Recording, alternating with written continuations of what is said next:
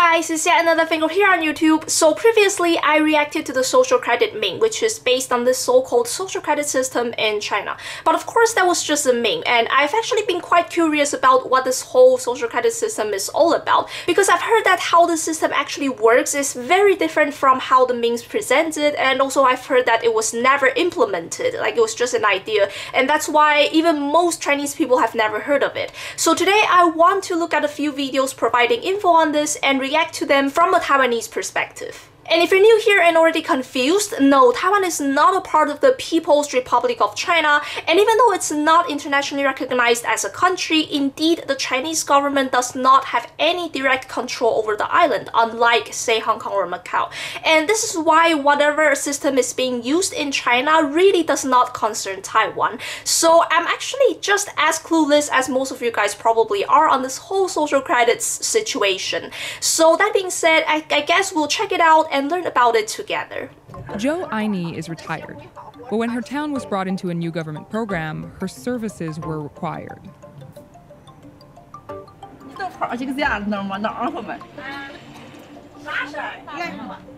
Now, she gets paid about $50 a month to watch and record the lives of her 3,000 neighbors. Oh wow, so as one they of have a 6 supervisor. so-called information collectors. Wow. China started piloting its social score system in 2015 in villages like this one. Here's how it works. You start with 1,000 points. If you do something bad, you get points docked. If you do something good and you happen to be spotted, you get a boost. When you happened to be spotted, so when you do something good, you also have to make sure that someone is looking. 就是我们有，比方说是跟这个社区内哈。 听到的这是好也好事啊，我都书写在这上面。 Oh my god. These journals, filled with tales of neighbors helping old people or seen leaving trash in hallways, end up in a local office. A government employee gives each entry a score. The results go public. It goes public? I had no idea that it would go public. That's crazy. 这是我们村的王教授，这个保洁员哈，写到了钱包哈。 但是他就马上就送到了这个哈陈菊花哈，为了大事呀哈，因着了戏剧哈，找里面进去，这不是找这里面进去送到菊花哈，表扬他吸引部门哈，品级的高下。 On top of that, he got this "didn't pocket the money he found" trophy. Raising his score could mean more money later, with lower interest loans and discounts on utilities and rent. Okay, so I guess that is one example of how you can earn social credit points when you find some lost money or wallet on the street and you don't keep that to yourself, but you try to return it to the owner.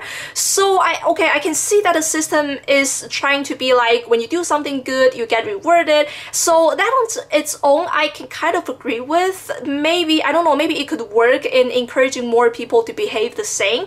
But then again, I'm also thinking like, you know, in Taiwan, we don't really have any system or law similar to that, so you don't get rewarded when you don't keep lost things to find to yourself. But still, we have this reputation that the general public just don't take lost thing they saw on the street. And a lot of foreigners are actually quite surprised about this. Like, a lot of people have been making videos and comments about how in Taiwan, if you leave your car on the street with your key cards, nobody is going to take your car. And also, people have been doing these social experiments where they intentionally leave their wallets randomly on the street and see if anyone would take this. And usually if it's in Taiwan, nobody is even going to touch the wallet. So even after a few hours, you can go back to the same place and you can still find your wallets there. So what I'm trying to say is that it seems a lot of these things perhaps can be achieved even without such systems. So maybe instead through education, and also by creating a society where people are wealthy enough so that people feel like even without taking that lost money, they could still live their quality life. And so naturally, people are not going to think about taking that money and keeping that to themselves. And of course, I'm not here to assert which side is better, because to some extent, I do understand that maybe when you have such reward system, it's going to change people's behavior more effectively. But all I'm saying is that if the same goal has been achieved in a way less extreme way, then personally, I would much prefer to live in the society that is taking the less extreme method. That's all I'm saying. But the program is more than just public naming and shaming. If someone slips below 1,000 points, even just a little, there are serious consequences. B级950分 B 级，意味着你B 级意味着你将来坐飞机呀、高消费呀，或者是什么贷款呐都不能做了。That's crazy. That's absolutely John crazy. Xina I think that co-signed a loan is for a going friend too who later far. skipped out. He paid his share, but the local court didn't care. 我前2天去淄博，赶上暑假没有票了，我就得买这个头等舱，结果是说你信用度不够，不能买头等舱。我回来没办法，不能还是没有座位，回来坐的大巴，高铁不是4个小时就到了，大巴车得10个多小时。4 million people have been blocked from buying high-speed train tickets over low social credit, and more than 11 million from buying flights. That's also what I've heard, like people have already been influenced by this system in that they cannot buy plane tickets and train tickets. So like even though the system is still on trial, people have already indeed been influenced by it. To raise his score, John gets in line at a local community office to donate money the government says will go to charity. 捐100的居多，再有捐1000的、600的、500的都有，都可以加分。Zhang keeps track of his social score closely. So you need to but kind of he pay doesn't your keep way track out of where of his it. donations end up. 我现在已经通过训写，通过捐款啊，通过做义工来给自己加分。Okay, so the way they explain how you can redeem yourself from a low social credit points, I don't know, it kind of reminds me of this so-called indulgences in Catholic in the past. Like, okay, I'm not religious, so maybe I have some misunderstanding of the meaning of indulgences, but simply from what they taught us in school about how this indulgences used to work and how it was being abused, it really kind of reminds me of what they're doing here, like the whole, especially the whole remission of punishment thing. By 2020, China plans to track, rate, reward, and punish all of its citizens, essentially turning every personal experience into a transaction. Not that Zhang minds. He's got his high score back. At least for now. 现在通过做好人好事，通过这个捐款呐、加分呐，我现在高铁票能买了，终于成为是正常人了。 I mean, isn't it kind of sad to hear that one only feels like a normal person when they have enough social credit points? I don't know. Okay, so after watching this video and reading through some comments, I realized that there are actually a lot of mixed information on the internet, and it's quite confusing because you will see people saying that such social credit system do not exist in China, and a lot of Chinese people have never heard of it. But you will also see other people saying that the system is basically the exact same as the credit system they use in the bank in the US, and that the Western media is kind of over exaggerating it. But then you will also see these videos coming up with actual real footages of people going through the system that is obviously not the same as the credit system they use in the bank in the US. Okay, so like if you look at this comment, which is from an actual Chinese citizen, according to them, there is a real social credit system that was proposed and planned by the government, but apparently it is not implemented, like it was still on trial and only in the few cities like we saw in the video. So this is called the social credit system. And then because I also saw Asian Boss making a video where they interviewed Chinese people about the social credit system, but in the video they were mostly talking about the credit system in the bank regarding their finance basically. And similarly, under all videos about social credit system, you always see comments talking about how the social credit system is really just the same as the bank credit system in Western countries, and how the Western media is misinterpreting their social credit system. And at first I was quite confused, but I think that this might be two different systems. Like on the one hand, there's the system that is already used in the entire China that is the same as the credit system in the bank in the US, but then there is indeed another system called the social credit system, to be precise, but it is still on trial and it was only proposed but never implemented, and most Chinese people have never heard of it. So if I understand it correctly, these are two different things. So based on that, that the real social credit system that is being proposed, apparently there is an official document from the government of this area they were first testing the system on. And they have listed out on this document several things you can do to gain social credit points and also things that will lose your social credit points. So now I kind of want to look into them and react to them.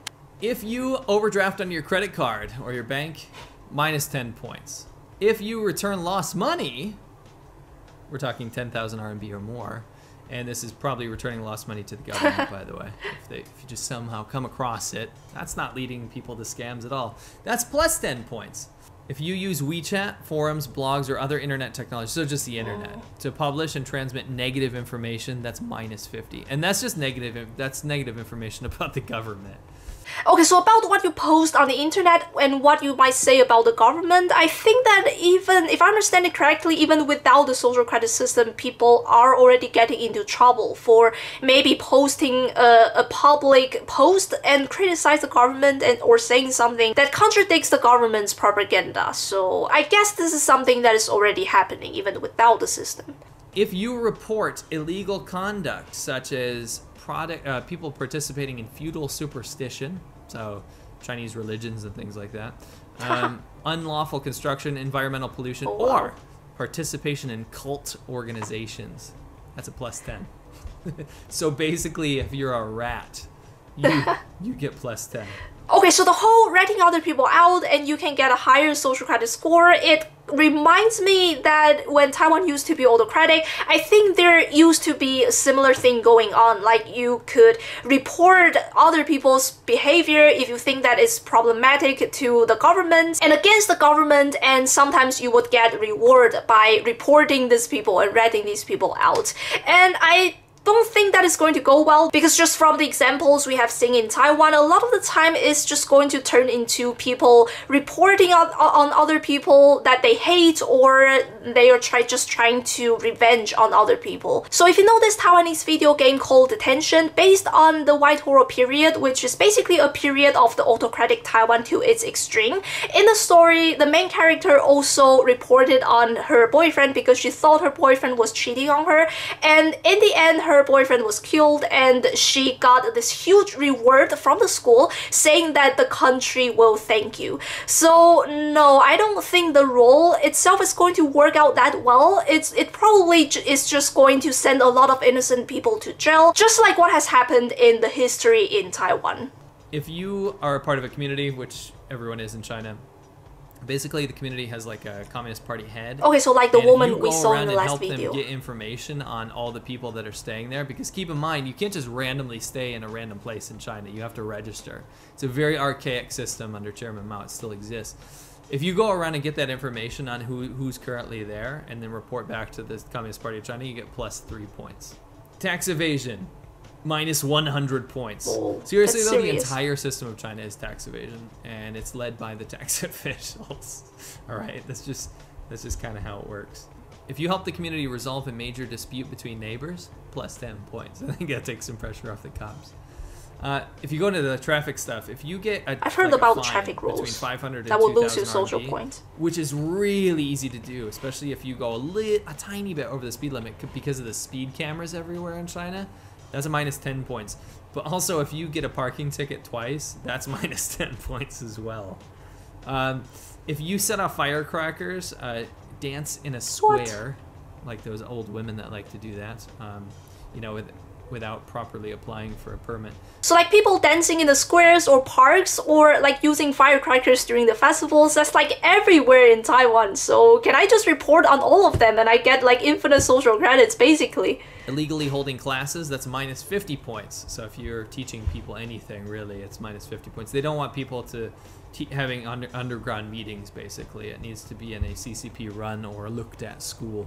Okay, so I'm a bit confused here. Does this mean that tutors, like private tutors, are not allowed in China? Like it has to be registered and it has to be legal? I don't know, maybe I'm misunderstanding something, but that's just the impression that I got according to his description.